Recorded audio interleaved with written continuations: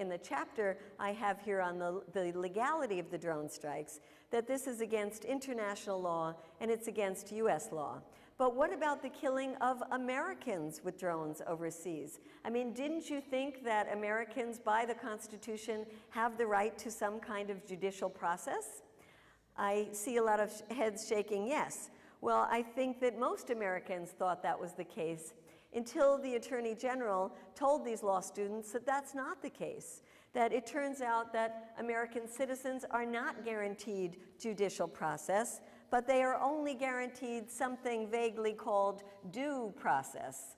And it seems like this can be done on Terror Tuesdays in the White House by the president and some of his advisors. So this might all work, in quotes, for the US government if the US were the only country that had drones. But this is not the case. It's not like nuclear technology that is so complicated.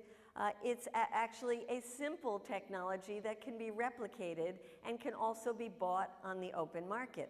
So the US right now, even though we manufacture very little in this country anymore, we still manufacture a lot of weapons, and we are the #1 manufacturer of drones. In fact, in Southern California is the hub of a lot of the drone manufacturing. But #2 in production as well as in use is Israel. Israel and the United States have long had a collaboration on drones. In fact, the drones that are the lethal ones came from an engineer who worked in the Israeli military and moved to the United States to start a company that would then sell these to the Pentagon. The Israelis have used the drones during the invasion of Gaza in 2008-2009, when of the 1,400 people who were killed, over 800 of them were killed with drones. And drones are continually used in Gaza by the Israeli military. In fact, it's used as a selling point by the military when it tries to sell these drones overseas to say this has been battle tested time and time again. Again, of course, the guinea pigs are the Palestinian people. So the Israelis are #1 when it comes to the sale of drones overseas. They sell 85% of the drones to 50 different countries. Now, they say these are surveillance drones, but so were the lethal drones surveillance drones until somebody strapped some weapons onto them. They can be easily converted from surveillance to weaponized drones. The #3 producer is China. China recognizes a growth market when it sees one and is now producing dozens of different kinds of drones. So what do you think other countries who now have these drones are thinking? Why shouldn't China say, we have been fighting those Tibetan terrorists for so long, now we're going to go to the United States where some of them are living and just drop a Hellfire missile and kill them? Or why shouldn't the Russians kill the Chechens who are living overseas? Or why shouldn't the Cubans say, those known terrorists who've been living in Miami for so long, we ought to send in a missile there and drop it on their condominium. And if we kill a couple of neighbors in the process, well, oops, that's what happens. Or the Iranians who downed one of the US spy drones. They said they hacked into the system and they showed it for all the world to see, to say, look at this beautiful spy drone that we now have. Thank you very much, President Obama, for this gift. And lo and behold, a couple of months later, they reverse engineered it and now have this very sophisticated spy drone. Why shouldn't they be using it to spy over the United States? Well, we know the answer to those questions, and that's until now because the US is so powerful, other countries don't dare to do it. But how long is that going to last? As I say in the book, what goes around comes around.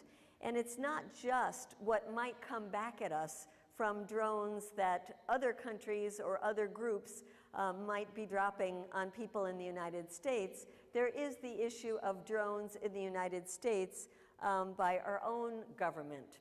So let's talk for a minute about drones here in the US, because it's really fascinating. Raise your hand if you think there's already a lot of drones being used in the United States. Raise your hand if you don't think there's a lot of drones being used. Okay, the latter group was correct. And that is because the regulation of our airspace is being done by the Federal Aviation Administration, the FAA, and their mandate is to keep our airspace safe. Well, they know something that the general public doesn't know, and that is these drones crash all the time. In fact, the Air Force has admitted that 1/3 of the drones crash, and the CIA doesn't admit anything, so we don't know how many of their drones crash, but we can assume that it's a lot. And we even know that the very big drone, I mentioned the Global Hawk, the size of a commercial airplane, crashed just about a couple of weeks ago in Maryland, and luckily it crashed in a swamp, but it could have easily crashed above a residential area and killed a lot of people. So the FAA has been reluctant to give out a lot of permits, but it's also been reluctant to tell us how many permits it's been giving out. And it took the group called the Electronic Frontier Foundation to sue the FAA to start getting some of this information out. Some of the permits, and there's only about 300 permits right now that agencies in the US have. Some of them are government agencies like the FBI, Homeland Security. The Border Patrol is using them on the southern and the northern borders. Some of them are companies that are testing out the drones. Some of them are universities, state universities that are working with the military on this drone program. And a handful of them are police departments. Well, the drone manufacturers have a problem with the slow pace that the permits are being given out with in the United States. And so what do? They form their own lobby. And of course, what does a very good lobby in the United States do? It buys congresspeople. And so they have done what the American way is. They've bought their congresspeople, and they now have their own drone caucus in Congress made up of 58 members of Congress, mostly Republicans, but Democrats are in there too, including some self-described liberal Democrats. And they, according to their mandate, they are addressing the urgent need to have more drones being used overseas and at home, both for commercial and law enforcement purposes. And so together with the drone industry and the drone caucus, they wrote a new piece of legislation that was signed by President Obama, in fact, on Valentine's Day of this year, a great big Valentine's present for the drone industry. And it says the FAA must open up the US airspace totally to drones by the end of September 2015, and for law enforcement before that. Well, I mentioned that there are some police departments that are experimenting with drones. The drone lobby would like to see every police department, and there's about 18,000 of them, would like to see everyone have their own fleet of drones. Well, the problem is not only the permit so far, but the problem is also money, because police departments, like every other department in most places, are broke. They're cutting pensions, they're cutting salaries, and so where are they going to get money to buy drones? The federal government, that's right. And so here comes Homeland Security to the rescue, and the Justice Department as well, to say, we will give you grants to experiment with these drones. So it's like a drug pusher coming and say, you know, here, little girl, wouldn't you like to try this? Getting them hooked on drones and getting the other police departments around them to say, hey, you know, we want drones as well. So I talk a little bit in the book about this new phenomena of drones coming home. And I wanted to quote the CEO of a company that sold drones to a police department right outside of Houston. And he said at a press conference that these drones were designed for the police departments to use for surveillance purposes, but they actually were also designed to be weaponized. And they could in the future be outfitted with what we call less lethal systems, like tasers that can electrocute suspects on the ground, beanbag firing guns called stun batons. They can also have hand grenades. They can also have 12-gauge shotguns. But they said, rest assured, said the sheriff in this press conference. He said, no matter what we do in law enforcement, somebody's going to question it. But we're going to do the right thing, and I can assure you of that. So I don't know, are you feeling reassured? So either is the ACLU and other civil libertarians who are saying that everything is in place right now for a 24/7 surveillance society. And that if our police departments indeed get their hands on drones, they can use them to spy on Muslim community, Black community, who else might they want to spy on? Code Pink, the peace community, environmental activists, you name it. We already know that many of these groups have been infiltrated by the FBI, so why shouldn't they be spied on by drones? It's very interesting, though, because this threat of drones coming home to spy on us is something that has sparked a real response in the United States. And so we gathered together a couple of hundred people in Washington, D.C. at the end of April to talk about what can we do about this. So first, in terms of things that we can do overseas, we talked about a campaign that would step up the kind of visible protests in front of Air Force bases around this country, and we've identified many dozens of Air Force bases and are trying to get communities like the Code Pink groups, Catholic worker groups, and people who were so active during the Bush administration to protest in front of the military bases, protest at the sites of the drone manufacturers, and other offices that are involved in the production and the use of drones. We were also told by some of the lawyers at the drone conference that one of the best things to do would be to focus on the CIA's drones, because that is so patently illegal that there can be justification to say that the military should have drones as part of its arsenal, and yes, they should be regulated, but why should the CIA have drones? The CIA is not a military organization, it's a civilian organization, and according to international law, when a civilian organization like the CIA is engaged in militant activity, they should be considered unlawful combatants. You've heard that term used about the Taliban. Well, that's what international law says about the CIA, as well as private contractors who are involved in the lethal use of drones. And the other thing about the CIA is that it has no accountability. I mean, they can kill wherever and whenever they want, and there is nothing in place to get the wheels turning to find out what happened. And so we have been focusing on Dianne Feinstein as the senator in California who is the head on the Senate of the Intelligence Committee. And we're going to pass around a sign-up sheet now. We will be taking these to her office. We went and met with her office last week in California, and now we're going to meet with her in Washington, D.C. So please sign on to this so that we can show that there are thousands of her constituents that are feeling that Dianne Feinstein is not doing her job, that she should make sure that our government is respecting international law, and part of what she can do is take drones out of the hands of the CIA. Another thing that we want to do is to take a peace delegation to Pakistan.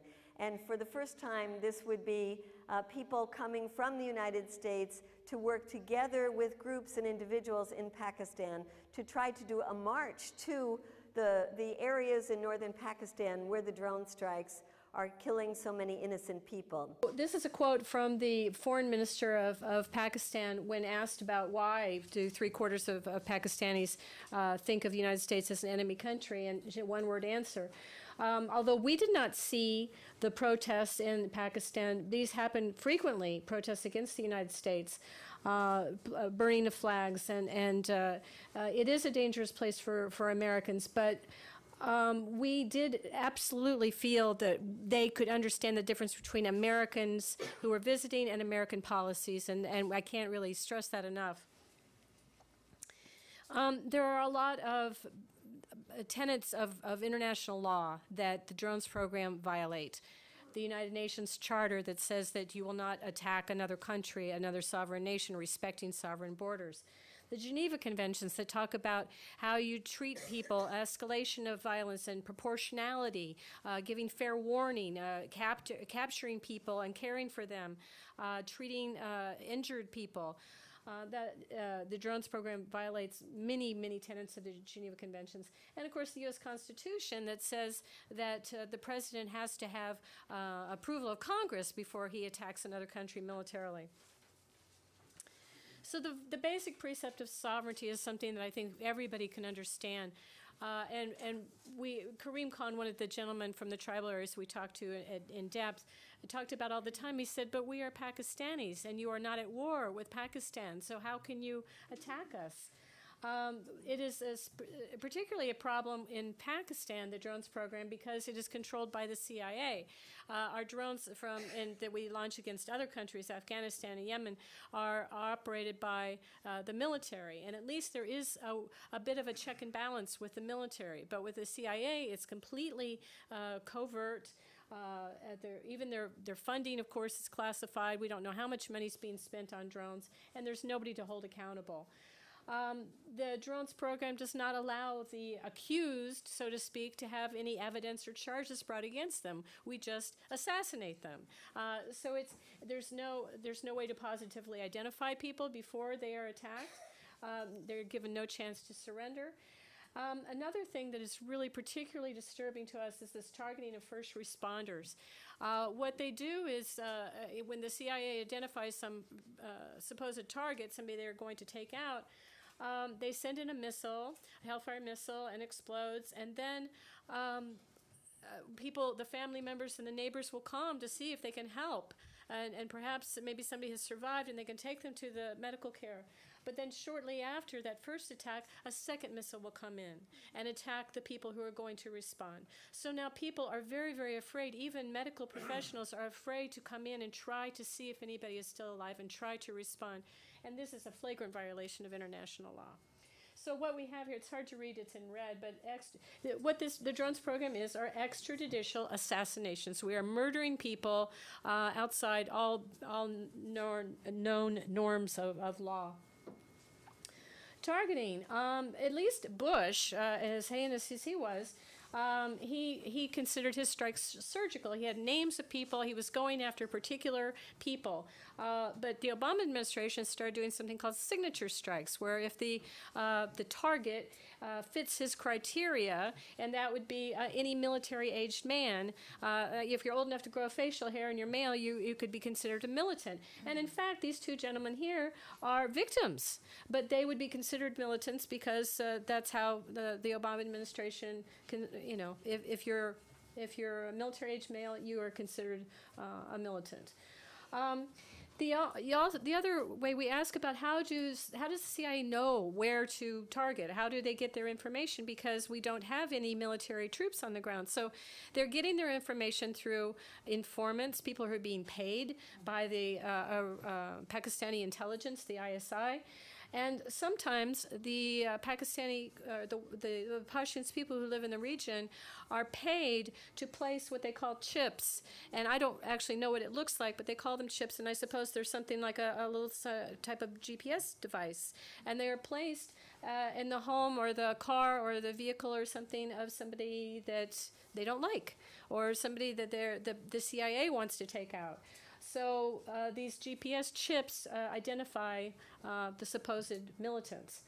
One thing that Kareem mentioned several times is that when the U.S. government claims after a strike has happened that, oh, we got the number 2 guy, we got this guy, and occasionally they will actually name a name of, we got this fellow here, and he was a high-level al-Qaeda operative. And then 3 weeks later, we kill the same person. And then, another month later, the same person. So Kareem said, we wonder how many lives can one man have? How is it that you can keep killing the same people over and over again?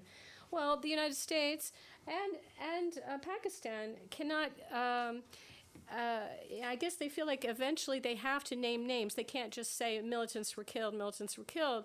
But in fact, I think both American and Pakistani populations are willing to believe that these things are very precise and only kill bad people.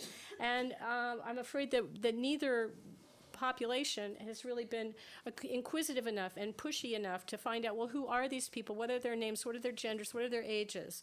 And we were told that in Pakistan, it's very common, I guess, to see just some kind of vague report of a drone strike happened and militants were killed without the names. Just like here, we don't hear about that. So what is a militant? You know, we hear all these terms used almost interchangeably, synonymously, a militant.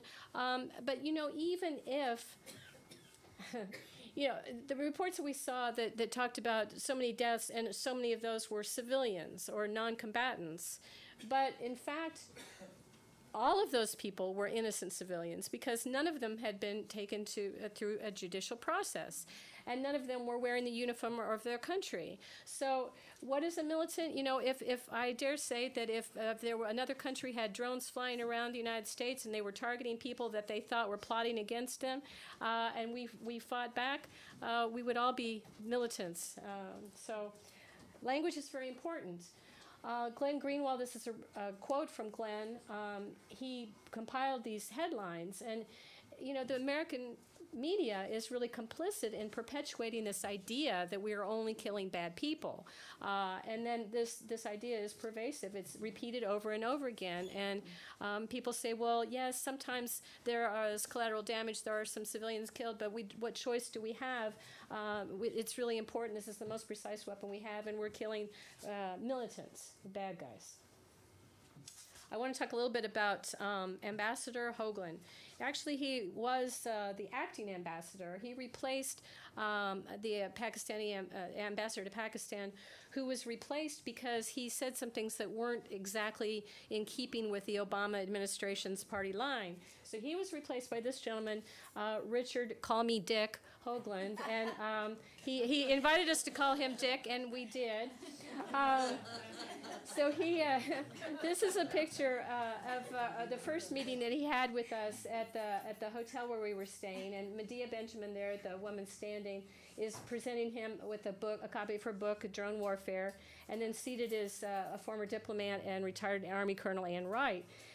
So he came to our hotel to brief us on security and to warn us basically that it was very, very dangerous, and that he said, I'm not going to try to talk you out of it. I know your mind's made up, so I'm basically here to listen. And so we did talk to him about several things. So the question I asked him, I said, so Ambassador, since you know exactly where we plan to go, we've advertised it widely, our exact route, I assume that you have passed that information on to the CIA and the Department of Defense, and they know exactly where we're going to be. So can we assume that there will be no drone attacks on this route?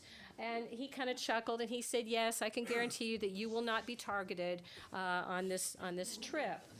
And I said, well, that's what I thought. So if that is so, then could we not just place American citizens all throughout Waziristan and let you know where we are so that we can protect the lives of the people in this region? And he told me that he didn't answer that particular point, but he said that this area, Waziristan, was being overrun by foreigners, he said. He didn't say what country they were from, but that, he said that they were foreigners came in and they took over, and that the people that lived in this area would be more than happy to have these people taken out, and that they would be happy.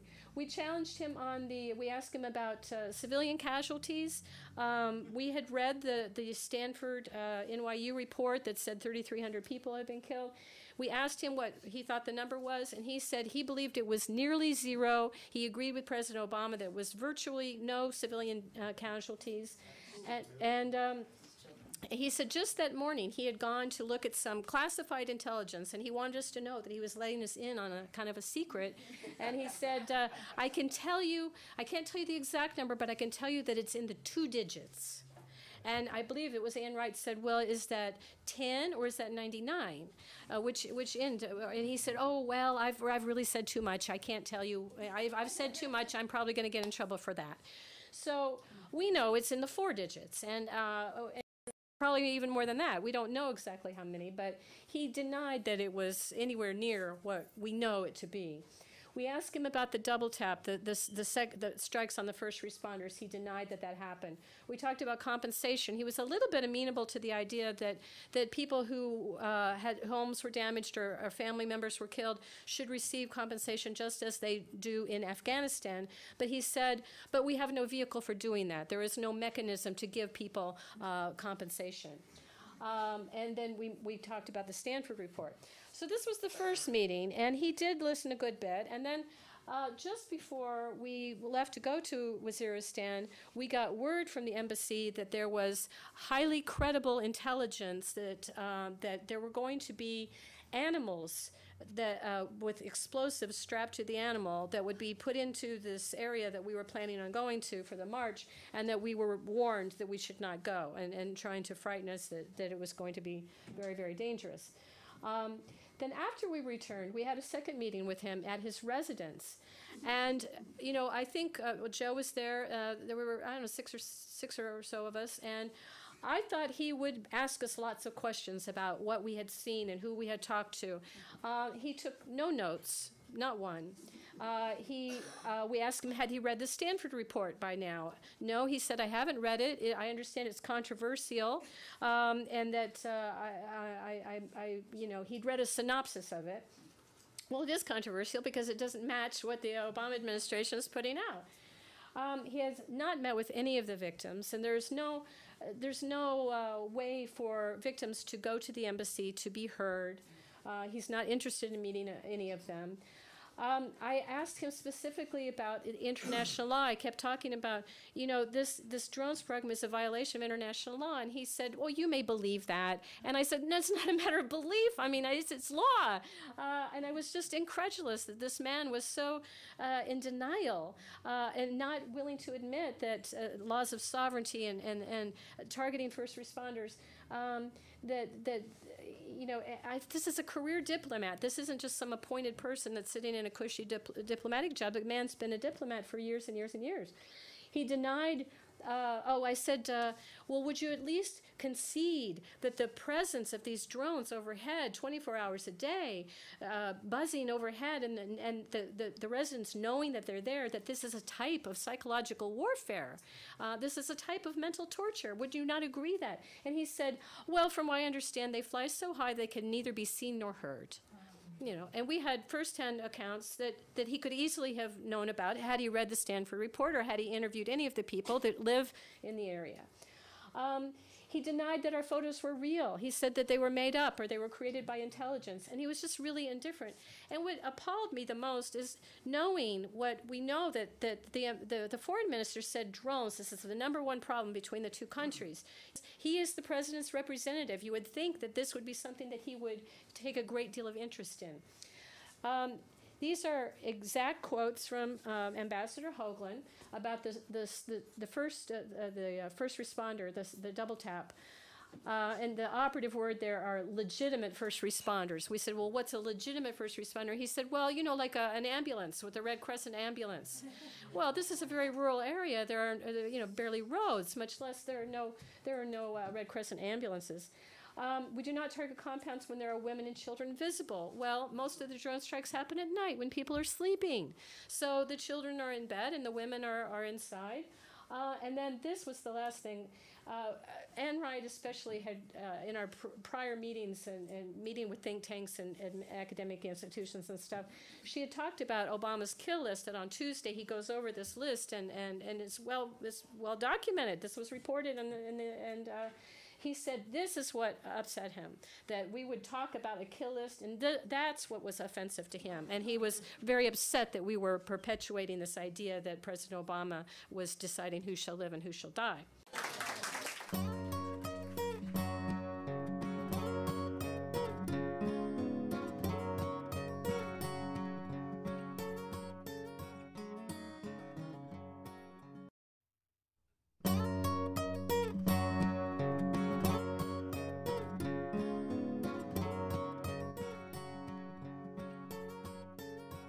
In the chapter I have here on the legality of the drone strikes, that this is against international law and it's against U.S. law.